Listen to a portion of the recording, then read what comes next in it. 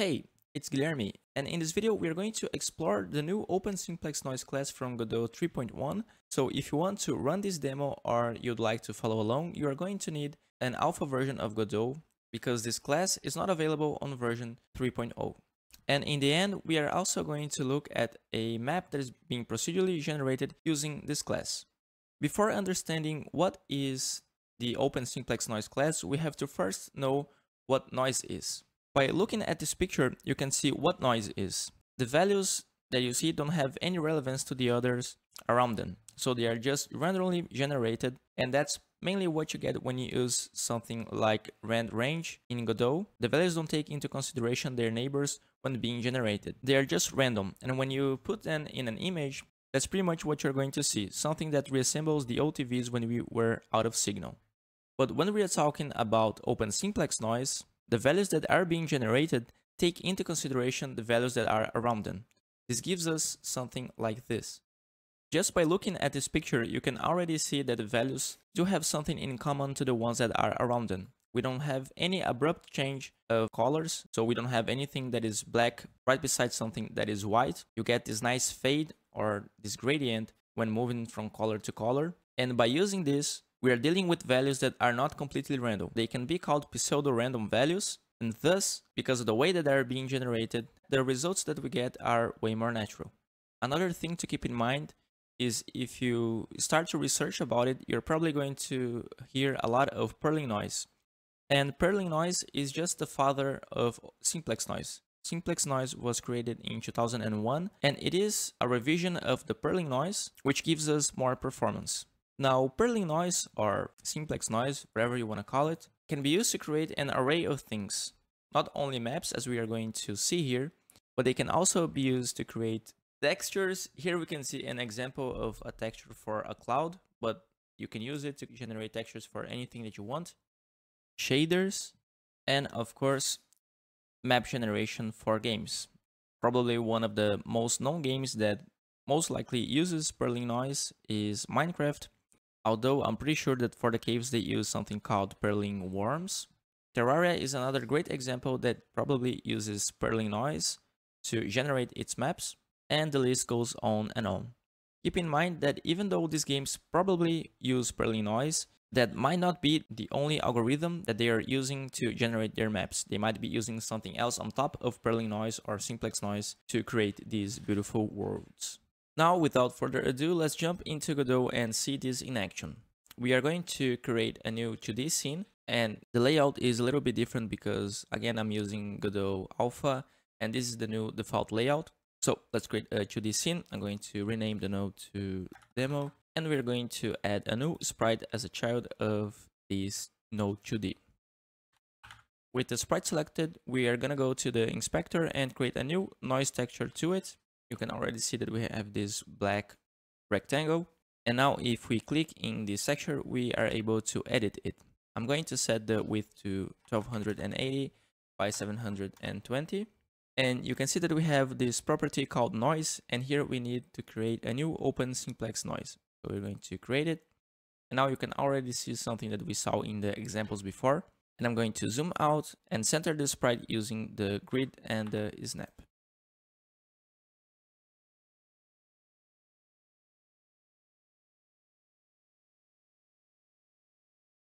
In this scene, we're going to be able to visualize how we can change the configuration of our Open Simplex noise to generate different kinds of textures with it, which is also going to help us when we start to create our map. And to edit these configurations, we have to click on the noise here in the inspector, and it's going to open its configurations.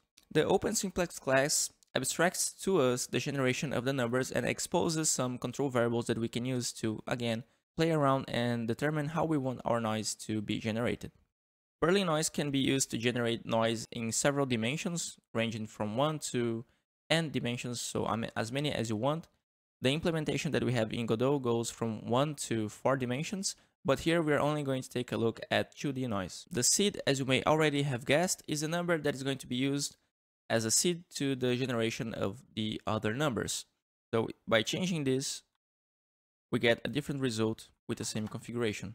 Games also tend to use this value to let players share cool worlds that they found with their friends. Now the octaves, you can think of them as a layer.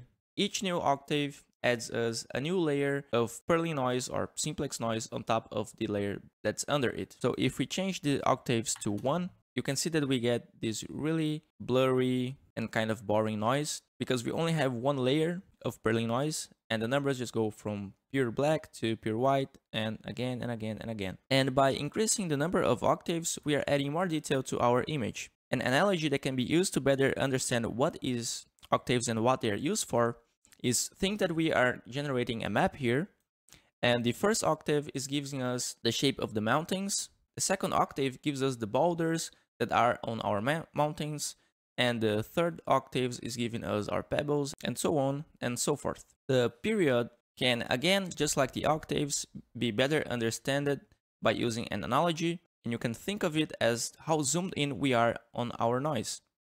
By increasing the value, we are zooming in into our image, and by decreasing this value, we are zooming out. The persistence defines how much each octave will influence in the overall noise generated, and the lower this value, less influence we will get from the layers of octaves that we are having in our noise.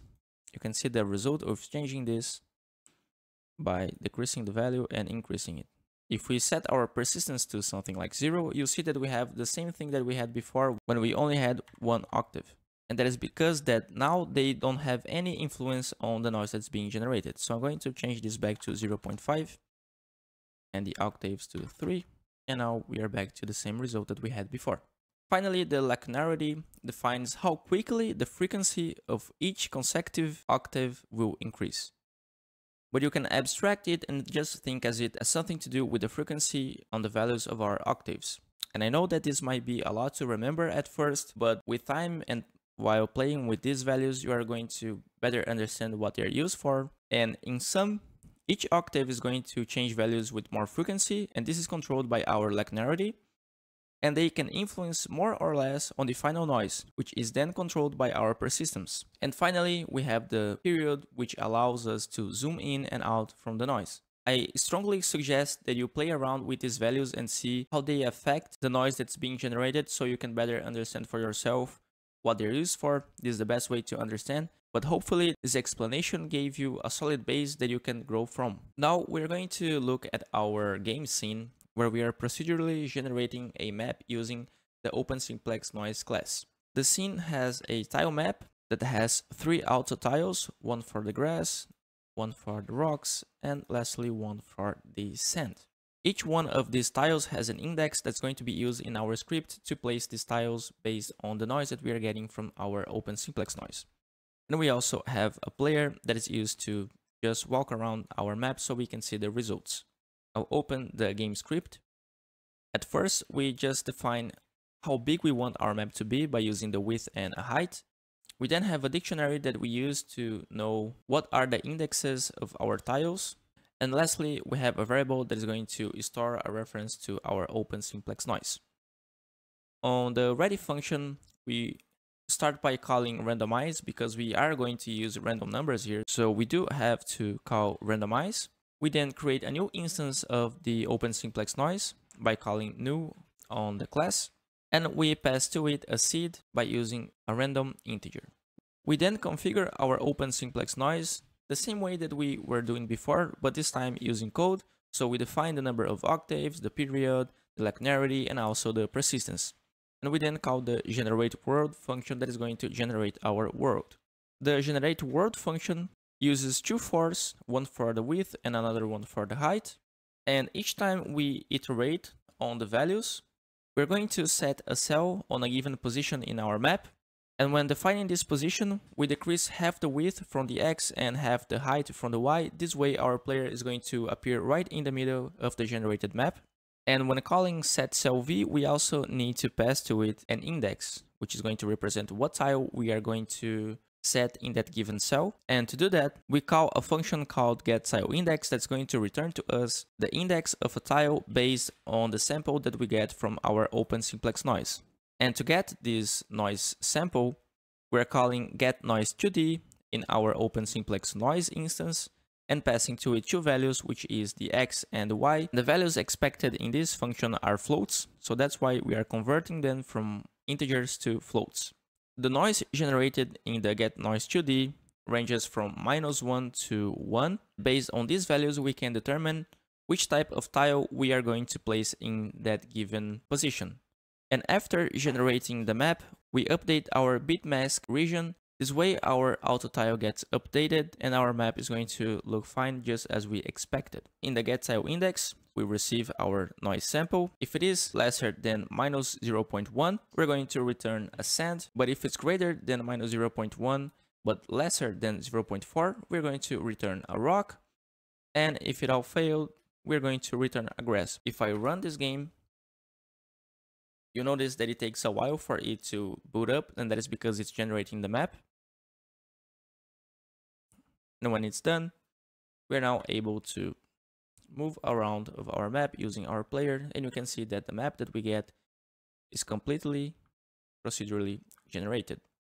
You can see some artifacts. For instance, here we only have this rock. We could also have different passes of our map generating algorithm to clean this up, but as this is just an example, we won't have to worry about them.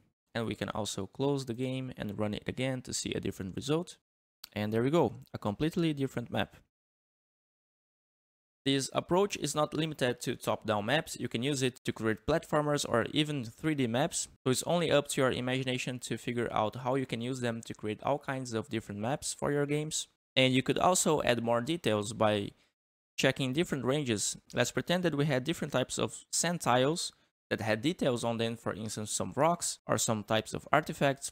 And we could check here, okay, so if we are in a value that is lesser than -0.1, we're going to check if it is lesser than, for instance, -0.2, and we are going to add this type of sand tile. But if it's greater than something, we're going to add this different type of sand. And this can also be done for the rock and the grass. You can add, of course, more types of tiles for your game, add enemies, dungeons, and so on and so forth. If you want to play around with this demo, as always, the link for the GitHub repository is in the description. Thank you so much for watching, and I'll see you in the next one.